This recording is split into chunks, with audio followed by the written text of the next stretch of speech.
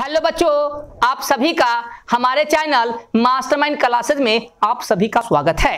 तो आज हम आपको मैथ में वेरी इंपॉर्टेंट क्वेश्चंस बताएंगे जो इस साल बोर्ड के एग्जाम में 100% पूछने की संभावना है। तो चलिए हम लोग पहले क्वेश्चंस 1 की बात करते हैं। क्वेश्चंस 1 परीक्षा की दृष्टि से बहुत ही महत्वपूर्ण है और बहुत ही आसान है। तो क्वेश्चंस 1 में क्या कह रहा है कि आकृति 6.36, ये आकृति आपको दिया है। इस आकृति का नाम है 6.36 में क्या दिया हुआ है, क्यू आर। ध्यान से देखिए, क्यू आर बटा क्यू एस। क्यू एस किसके बराबर है, क्यू टी बटा पी आर के। साथ ही साथ कोण 1 बराबर कोण 2 है। तो दर्शाना है कि दोनों त्रिभुज समरूप होगा। तो आखिर ये त्रिभुज है कहां, तो हमने इन फिगर से काट के रख दिया है। देखिए त्रिभुज पी क्यू एस और त्रिभुज टी क्यू आर को हमने काट के रखा है और ये दोनों त्रिभुज को समरूप करना है। तो ये दोनों त्रिभुज समरूप होंगे एस ए एस, मतलब भुजा कोण भुजा से समरूप होगा। कैसे होगा, तो पहले हम लोग क्या काम करेंगे, जो हमारे पास गिवन है कोण 1 बराबर कोण 2, देखिएगा त्रिभुज पी क्यू आर में कोण 1 बराबर कोण 2 है। और आपको पता है कि किसी भी त्रिभुज में दो कोण आपस में बराबर होते हैं तो उनकी संगत भुजाएं भी आपस में बराबर होते हैं। तो सबसे पहले आपको लेना होगा त्रिभुज पी क्यू आर में। तो लिखेंगे आप त्रिभुज पी क्यू आर में। ध्यान से देखिए बच्चों, में क्या गिवन है, तो कोण 1 बराबर कोण 2 आपको क्वेश्चंस में दिया गया है।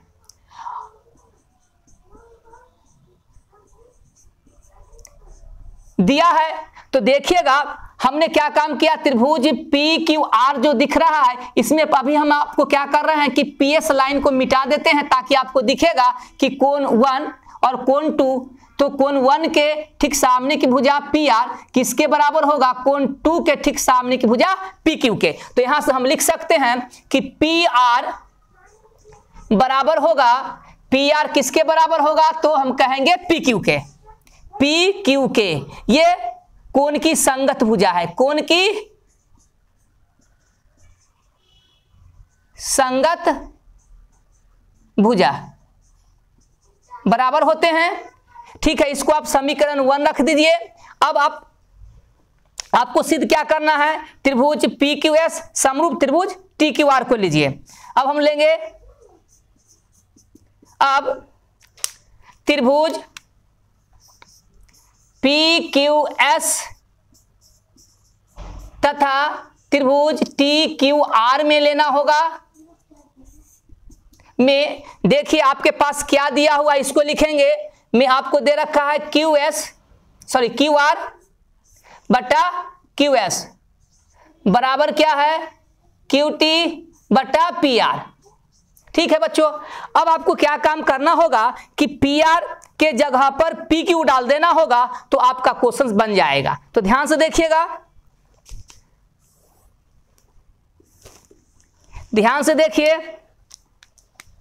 यहां से हम लोग लिखेंगे क्यू आर बट्टा क्यू एस को हम लोग वैसे ही लिखेंगे क्यू आर बट्टा क्यू एस बराबर क्या है, क्यू टी बट्टा पी आर। तो पी आर के जगह पर हम क्या डाल देंगे, पी क्यू। जैसे ही पी आर के जगह पर पी क्यू डालेंगे और उसके बाद दोनों त्रिभुज में देखेंगे तो ध्यान से देखिएगा कि आपका क्यू आर बट्टा क्यू एस किसके बराबर आ रहा है, क्यू टी बटा पी क्यू के। और कोण क्यू आपस में क्या है, उभयनिष्ठ है। मतलब कोण 1 बराबर कोण 2 क्या है, उभयनिष्ठ है।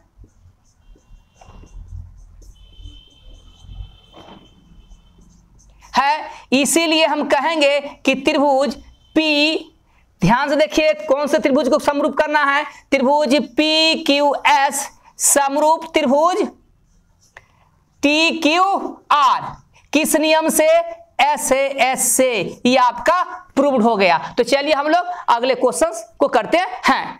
चलिए नेक्स्ट क्वेश्चन करते हैं। नेक्स्ट क्वेश्चन क्या कहता है देखते हैं। कह रहा है कि त्रिभुज पी क्यू आर। तो पहले आपको त्रिभुज बनाना होगा।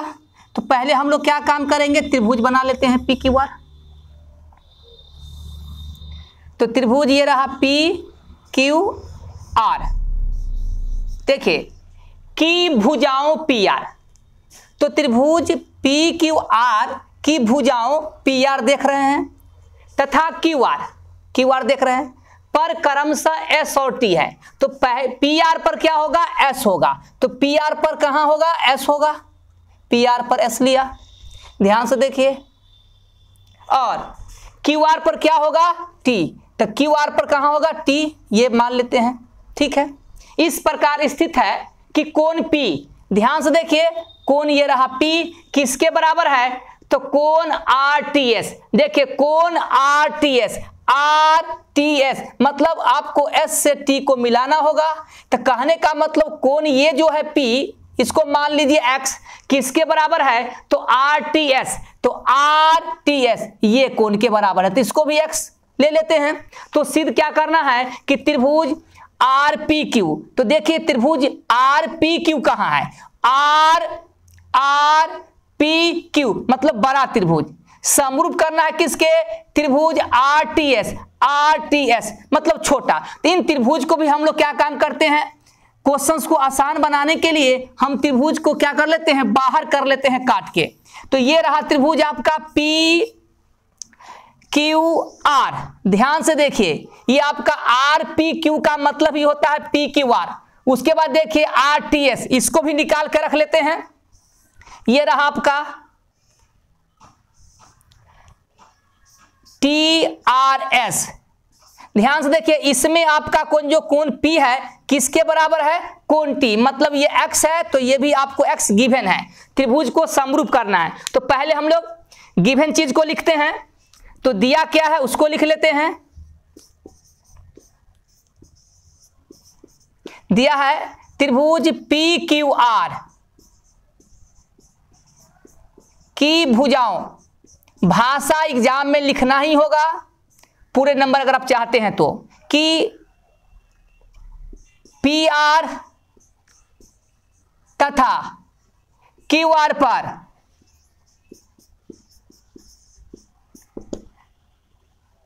क्रमशः क्या है, S और T है।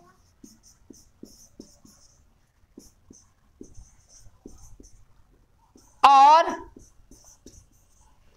कोण P जो है, ध्यान से देखिए किसके इक्वल है, कोण RTS, और इसको हमने क्या माना था, X मान लिया था ताकि क्वेश्चन बनाते समय हमको दिखे। सिद्ध क्या करना है उसको लिखेंगे एग्जाम में।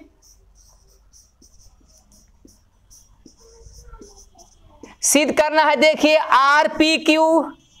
RPQ समरूप करना है त्रिभुज किसके, RTS। ठीक है, ध्यान से देखिए। तो अब हम लोग चलते हैं, सिद्ध करेंगे। तो ध्यान से देखिए बच्चों कि अगर हम बात करेंगे दोनों त्रिभुज में, लिखेंगे प्रमाण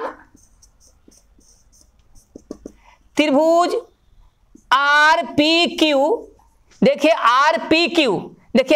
RPQ काट के निकाल रखा है हमने, तथा त्रिभुज RTS देखिए ध्यान से, RTS में ध्यान से देखिएगा कि कोण P किसके बराबर है, कोण RTS या T लिख सकते हैं, बराबर कोण RTS। ये आपको गिवन दे रखा था क्वेश्चंस में, ध्यान से देखिए ये दे रखा है। और ध्यान से देखिए बच्चों कि कोण Q देख रहे हैं ना, ये जो आपका कोण Q है और यहां पर आपका क्या है, T है। तो हम देखेंगे कि दोनों त्रिभुज में क्या है कि त्रिभुज PQR में जो कोण R है वही त्रिभुज TRS में R दोनों में क्या है, उभयनिष्ठ है। तो दोनों में कोण R बराबर कोण R क्या है, दोनों में उभयनिष्ठ है। तो इसीलिए त्रिभुज क्या हो जाएंगे, समरूप हो जाएंगे A से। तो इसीलिए हम कहेंगे कि त्रिभुज RPQ समरूप किसके, तो हम कहेंगे समरूप RTS के। RTS किस नियम से? ए से। यानी कहने का मतलब आपको पता है कि अगर एक त्रिभुज का दो कोण दूसरे त्रिभुज के दो कोण के बराबर होते हैं तो त्रिभुज के गुणधर्म के कारण तीसरा कोण भी आपस में बराबर हो जाते हैं और त्रिभुज क्या हो जाता है? समरूप हो जाता है ए से। तो चलिए हम लोग अगले क्वेश्चंस की बात करते हैं। तो चलिए नेक्स्ट क्वेश्चन देखते हैं। ये भी बहुत आसान है और 100% ये आपके एग्जाम में आएंगे ही आएंगे। देखिए आकृति 6.40 में क्या दे रखा है? में ए बी बराबर ए सी वाले एक समद्विबाहु त्रिभुज ए बी सी। कहने का मतलब ए बी सी एक समद्विबाहु त्रिभुज है जिसमें ध्यान से देख दिए कि ए बी भुजा ए सी के बराबर हमें दिया है। त्रिभुज ABC की बढ़ाई गई भुजा BC CB। तो CB बोला है तो C से B को बढ़ाना है, मतलब C से B, मतलब CB को हम आगे इस तरह बढ़ाएंगे और वहां पर एक पॉइंट E है। यही क्वेश्चन कह रहा है कि वाले एक समद्विबाहु त्रिभुज ABC की भुजा ABC की बढ़ाई गई भुजा CB। तो C से B की ओर चलना है, न कि आप उधर चल जाइएगा। तो बढ़ाई गई भुजा CB पर स्थित E एक बिंदु है। CB को हमने बढ़ाया और उस पर एक बिंदु क्या है? E स्थित है। साथ ही साथ बोल रहा है कि AD BC पर लंब है और EF लंब किस पर है? AC पर है। तो सिद्ध करना है कि त्रिभुज ABD समरूप होगा त्रिभुज ECF। तो सबसे पहले हम देखेंगे कि आखिर ये दोनों त्रिभुज है कहां पर। तो हम इनमें से देखिए ABD, ध्यान से देखिए ABD, ये हम काट के आपको निकाल के दिखाते हैं। ध्यान से देखिए, ये आपका है ABD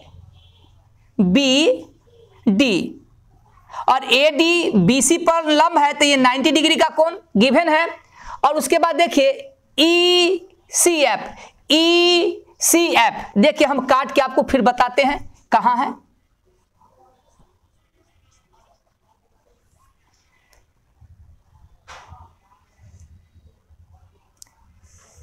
ये हमने थोड़ा सा फिगर छोटा बनाया है,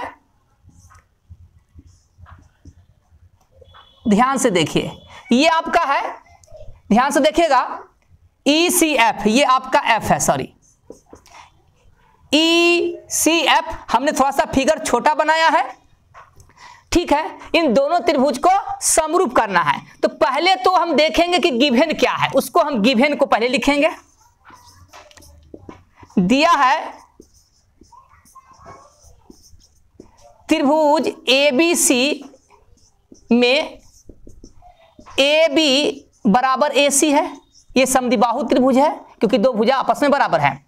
तो जैसे ही देखिएगा आपको पता है कि किसी भी त्रिभुज में दो भुजा आपस में बराबर होते हैं तो बराबर भुजाओं के संगत कोण आपस में बराबर होते हैं। तो ध्यान से देखिएगा कि त्रिभुज ABC, ध्यान से देखिए त्रिभुज ABC में देखिए ये जो भुजा AB है ये किसके बराबर है? AC। तो AB के ठीक सामने का कोण C किसके इक्वल होगा? AC के ठीक सामने का कोण B के इक्वल होगा। यानी यहां से हम कह सकते हैं कि कोण B किसके बराबर होगा? तो कोण C के इक्वल होगा, ठीक है। अब देखिएगा इन दोनों त्रिभुज को समरूप करना है। तो यहां से देखिएगा कि EF किस पर लंब है? AC पर। तो ये भी आपका 90 डिग्री का कोण बने दिया हुआ है गिवन में। और AD लंब किस पर है? BC पर। तो ये भी आपका 90 डिग्री है। तो ध्यान से देखिएगा कि इस त्रिभुज में देखिए ABD में देखिए ये जो B कोण है किसके बराबर है? कोण C के। ध्यान से देखिए इस त्रिभुज में देखिए ADB में ये जो B है किसके बराबर है? कोण C के। क्यों? क्योंकि समद्विबाहु त्रिभुज है और समद्विबाहु त्रिभुज में AB बराबर AC है। तो आप जानते हैं कि किसी भी त्रिभुज में दो भुजा आपस में बराबर होते हैं तो बराबर भुजाओं के समकोण बराबर होते हैं। तो ये त्रिभुज आपके किससे समरूप हो जाएंगे? AA से। अब हम लोग सिद्ध क्या करना है उसको लिख लेते हैं। सिद्ध करना है त्रिभुज ABD समरूप त्रिभुज ECF है, ये आपको सिद्ध करना है। अब हम लोग प्रमाण लिखेंगे त्रिभुज ABD में तथा त्रिभुज ECF में। ध्यान से देखिए, कोण B बराबर किसके है? कोण C के है। और ध्यान से देखिएगा बच्चों कि कोण D मतलब आप बोल सकते हैं D या कोण ADB लिख सकते हैं। कोण ADB किसके बराबर है? तो हम कहेंगे कोण EFC, कोण EFC। ये आपको गिवन में 90 डिग्री दे रखा है, इसीलिए क्या हो गया? त्रिभुज ABD समरूप हो गया त्रिभुज ECF के। यही आपको लाना था। बहुत ही आसान क्वेश्चन है, 100% एग्जाम में आएंगे। अगर आपको हमारा वीडियो अच्छा लगता है तो आप हमारे चैनल को सब्सक्राइब कीजिए और अधिक से अधिक शेयर कीजिए। चलिए हम लोग नेक्स्ट क्वेश्चन करते हैं। बहुत ही आसान है, 100% एग्जाम में आएंगे ही आएंगे। बोल रहा है कि एक त्रिभुज ABC, तो पहले तो आप त्रिभुज खींच लीजिए ABC।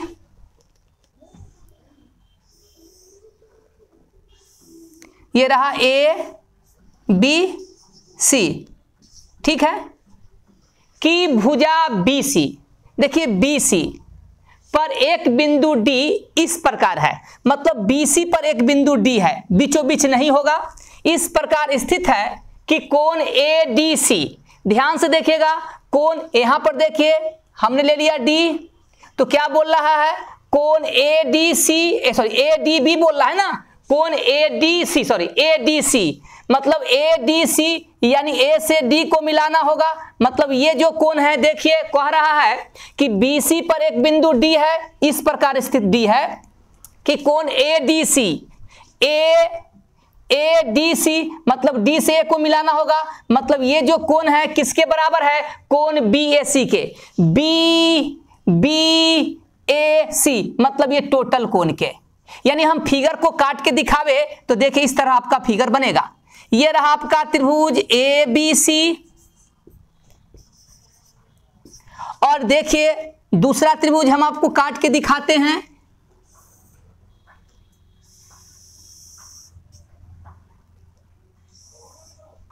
ये रहा आपका ADC। यानी कहने का मतलब ये जो कोण है कि ये टोटल A है, ये जो कोण A है किसके बराबर है? D के बराबर है, मतलब कोण ADC के इक्वल है। तो सिद्ध करना है कि CA² बराबर CB इंटू CD होगा। तो पहले गिवन लिख देते हैं, क्या है दिया है? त्रिभुज ABC की भुजा, एग्जाम में भाषा लिखना होगा, पर एक बिंदु D स्थित है।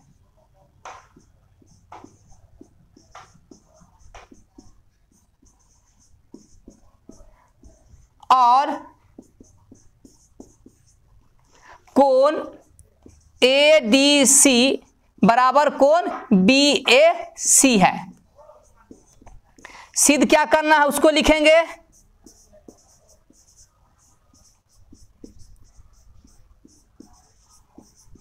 सिद्ध करना है कि CA का स्क्वायर जो होगा ये CB इंटू CD। यानी कहने का मतलब ये, इसको देखिएगा तो इन दोनों त्रिभुज को पहले आपको समरूप करना होगा। जैसे ही समरूप करेंगे बच्चों तो भुजा का रेशियो आपस में इक्वल होगा, और जैसे ही भुजा का रेशियो आपस में इक्वल करेंगे तो आपका ये सिद्ध हो जाएगा। तो अब दोनों त्रिभुज को क्या करना होगा?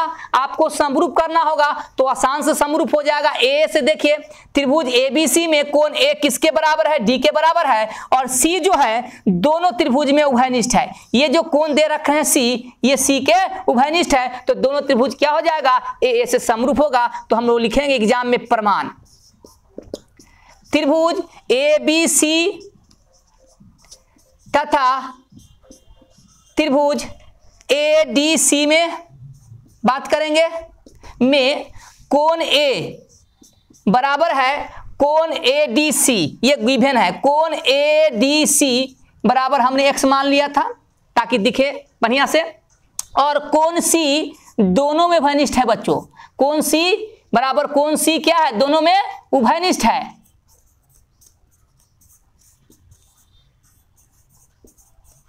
इसीलिए त्रिभुज क्या हो जाएंगे, समरूप। इसीलिए हम कहेंगे कि त्रिभुज ABC समरूप। ए किस पर जाएगा, D पर। समरूप करते समय संगत शीर्ष का ख्याल होना चाहिए। ए किस पर जाएगा, D पर। B किस पर जाएगा, ये जो B देख रहे हैं ये B किस पर जाएगा बच्चों, तो हम कहेंगे A पर जाएगा, यानी यहां A लिखाएगा, C दोनों में उभयनिष्ठ है, ये A से समरूप हो गया। अब जैसे ही समरूप होगा तो भुजा का अनुपात क्या होगा, आपस में बराबर है होगा, तो हमको लाना है CA। तो CA कैसे आएगा, तो तीसरा लेटर लिया और पहला लेटर लिया, तो यहां हो जाएगा CA बटा, तो हमने लिया तीसरा और पहला लेटर, तो यहां भी आपको तीसरा और पहला लेटर लेना, मतलब CD लेना होगा। उसके बाद इसमें देखिएगा कि CA कहां है, तो D है, तो यहां आपको लेना होगा A के ठीक सामने की भुजा BC, यानी कहने का मतलब दूसरा और तीसरा लेटर लेना होगा BC। तो यहां हमने लिया दूसरा और तीसरा लेटर, तो यहां भी हमको दूसरा और तीसरा लेटर लेना होगा AC। इन दोनों को आपस में क्रॉस मल्टीप्लिकेशन करेंगे तो CA और AC बात एक ही है, AC लिखिए या CA लिखिए, तो दोनों को तिरछा तिरछी गुना करेंगे तो ये CA स्क्वायर हो जाएगा, और यहां से आपका हो जाएगा BC, BC को आप CV भी लिख सकते हैं इनटू CD। यही आपको लाना था और आपका ये क्वेश्चंस बन गया। तो चलिए हम लोग अगले क्वेश्चंस करते हैं। तो चलिए हम लोग नेक्स्ट क्वेश्चंस करते हैं, बहुत ही आसान है। कह रहा है कि लंबाई 6 मीटर वाले एक ऊर्ध्वाधर स्तंभ, एक स्तंभ है जिसकी भूमि पर छाया की लंबाई 6 मीटर है। तो पहले तो हम स्तंभ कहाँ खड़ा होगा, तो स्तंभ भूमि पर खड़ा होता है। ये आपका स्तंभ है, नाम दे दिया AB। ये कहाँ खड़ा होगा, तो ये भूमि पर खड़ा है, ठीक है। और कोई भी चीज, कोई भी वस्तु पृथ्वी पर 90 डिग्री के कोण पर खड़ा होता है, ठीक है। अब इसकी छाया की लंबाई जो है ये बोल रहा है कि 4 मीटर है। तो छाया कैसे बना होगा, तो सन सूर्य के सहारे, सूर्य के प्रकाश के सहारे, है ना, छाया की लंबाई बना होगा। और ये आपका AC जो है प्रकाश किरण है, ठीक है। छाया की लंबाई 4 मीटर है, जबकि उसी समय एक मीनार, उसी समय एक मीनार है, ये देखिए मीनार है, इसका नाम दे दिया PQ। ये आपका क्या है, मीनार है। ये भी कहां खड़ा होगा, भूमि पर खड़ा होगा 90 डिग्री के साथ, ठीक है। कि छाया की लंबाई बोल रहा है कि 28 मीटर है। तो उसी समय का मतलब होता है बच्चों कि उसी समय एक स्तंभ भूमि पर खड़ा है और उसकी छाया की लंबाई, ये छाया की लंबाई BC हमने छाया लिया है, ये भूमि पर छाया बन रहा है। तो छाया की लंबाई कितना है, 4 मीटर, जबकि उसी समय एक मीनार है और उसकी भूमि पर छाया की लंबाई 28 मीटर है। तो उसी समय तो जितना डिग्री के साथ प्रकाश किरण यहां पर कोण बनाया होगा, उतना ही डिग्री का कोण यहां पर ही बनाया होगा। तो यहां पर अगर ये कोण R थीटा डिग्री है तो ये भी आपका क्या होगा, थीटा डिग्री होगा। तो ध्यान से देखिएगा, तो पूछ क्या रहा है कि मीनार की ऊंचाई बताइए। तो मान लीजिए कि मीनार की ऊंचाई आप x मीटर ले लेते हैं और ये आपका ऊर्ध्वाधर स्तंभ की लंबाई आपको दे रखा है 6 मीटर, ये आपको 6 मीटर दे रखा है। तो पूछ क्या रहा है, तो पूछ क्या रहा है, तो उसी समय एक मीनार की छाया की लंबाई 28 मीटर है, तो मीनार की ऊंचाई पूछ रहा है नहीं PQ। तो ध्यान से देखिएगा बच्चों कि इन दोनों त्रिभुज को आप देखिएगा तो ये दोनों त्रिभुज आपस में क्या होंगे, समरूप होंगे। क्यों, क्योंकि भूमि पर स्तंभ 90 डिग्री पर खड़ा होता है और मीनार भी भूमि पर 90 डिग्री पर खड़ा होगा, और उसी समय प्रकाश किरण जो भूमि के साथ कोण बनाया होगा दोनों केस में क्या होगा, इक्वल होगा। तो कोण C बराबर कोण R है और B बराबर कोण Q है, तो ये दोनों त्रिभुज क्या हो जाएंगे, समरूप हो जाएंगे। किससे, A से। तो हम कह सकते हैं त्रिभुज ABC समरूप किसके होगा, तो संगत शीर्ष का ख्याल होना चाहिए। B जाएगा Q पर, C जाएगा R पर, तो A किस पर जाएगा, तो A जाएगा P पर। तो ये आपका समरूप हो गया A से। अब जैसे ही समरूप होगा तो भुजा का रेशियो क्या होगा, आपस में इक्वल होगा। तो हमको क्या लेना है, जो गिवन जो दिया हुआ है, तो हम लेंगे AB, तो यहां से लेंगे AB बटा पहला दूसरा लिया तो PQ लेना होगा बराबर। उसके बाद हम लोग लेते हैं BC, दूसरा और तीसरा लेटर BC, तो यहां पर भी आपको दूसरा और तीसरा लेटर लेना होगा QR। अब ध्यान से देखिए, AB का वैल्यू कितना दे रखा है, 6 मीटर, तो यहां आपका हो जाएगा 6 भागा PQ की लंबाई आपने x माना है बराबर BC का मान कितना दिया है, 4, ध्यान से देखिए, और QR की लंबाई कितना दिया है, 28। इसको आप क्रॉस मल्टीप्लिकेशन कीजिएगा तो ये आपका हो जाएगा 4x बराबर कितना हो जाएगा, 6 गुना 28। तो यहां से आप x निकालिएगा तो 6 गुना 28 अपॉन 4, इसको काटिएगा 28 को 4 से तो 7 मतलब में कट जाएगा, तो 6 गुना 7 मतलब क्या होगा, 42 मीटर। तो छाया तो मीनार की लंबाई कितना होगा, तो हम कहेंगे 42 मीटर। तो आप सभी से अनुरोध है कि अगर आपको अगर हमारा वीडियो अच्छा लगता है तो आप हमारे चैनल को सब्सक्राइब कीजिए और अधिक से अधिक शेयर कीजिए। चलिए हम लोग नेक्स्ट दिन मिलते हैं, धन्यवाद।